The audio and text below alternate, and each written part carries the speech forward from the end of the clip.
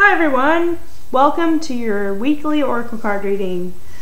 Today I'm going to use The Romance Angels by Doreen and Messages from Your Animal Spirit Guides by Stephen D. Farmer. And we'll start with the Romance Angels first today. So,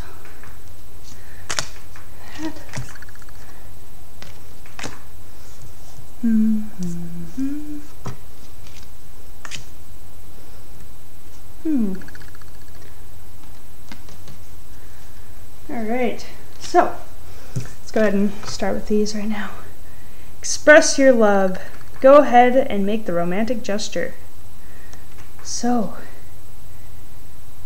whether you're already in a relationship or whether you're single, seems like this is telling us that, it's a good idea to make the first move and express your love. And really, once you have realized what you're feeling, it's kind of usually already kind of felt by the other person. So it's there's no need to worry or be fearful about expressing that, because it's safe once you guys are already feeling that. So yeah. Attraction. You attract romantic love by enjoying this moment fully. Yes, being in the moment really allows you to attract whatever it is that you are feeling, really. So if you're looking for love, then just loving yourself and being, fully enjoying every moment, not really looking for love, just,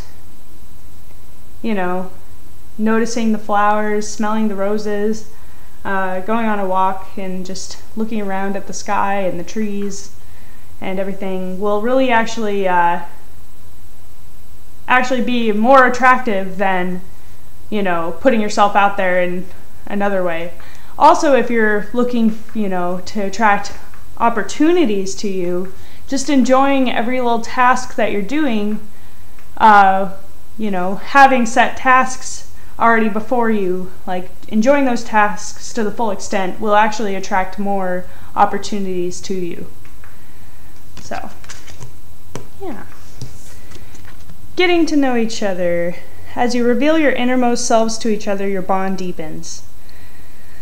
So, it's really telling us to be open and don't be afraid to express how you feel. The society definitely, makes us feel like we can't do that.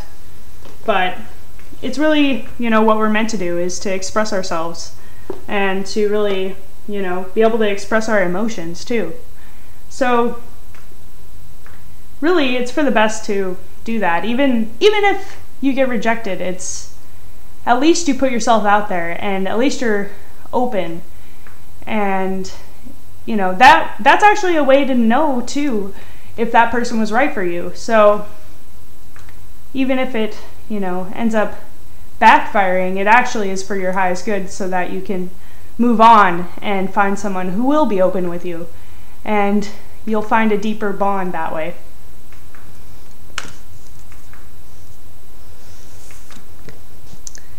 Stay optimistic about your love life. Positive thinking and faith will bring you romance. It's kind of funny. These cards are like dit dit and dit dit. So yeah, just being positive about your love life and feeling good about yourself too. Don't worry too much, about, don't focus so much on, oh, I'll never find someone, or I'm going to be single forever, blah, blah, blah. Try not to, think those thoughts. Try to be like, maybe someday I'll find someone when it's right for me. But until then, I'm going to enjoy myself and love myself. And, it doesn't, feeling good about yourself doesn't have to be dependent on another person. Feeling good about yourself is completely up to you. So, yeah, and when you feel good about yourself, you'll just automatically attract someone that's, you know, feels good about you too. So, yeah. Alright, let's look at what the animal spirit guides want to say about this week.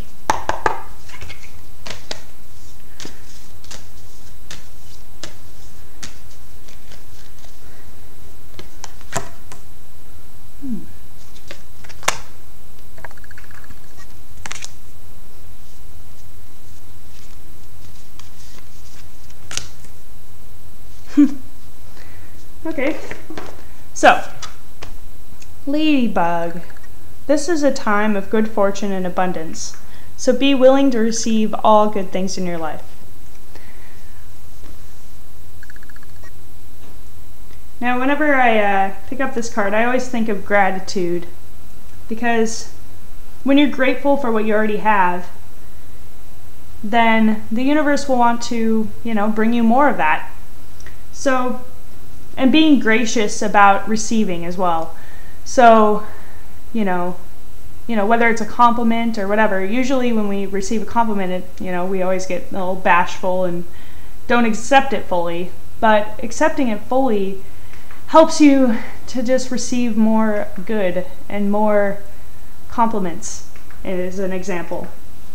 But be grateful for all you receive, and be grateful for everything that you already do have, and more will come to you. So, yeah. And just realizing where you're already at and being grateful for how far you've already come.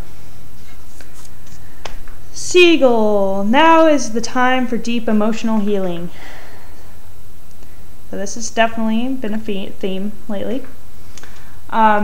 Being open with your emotions actually promotes more healing.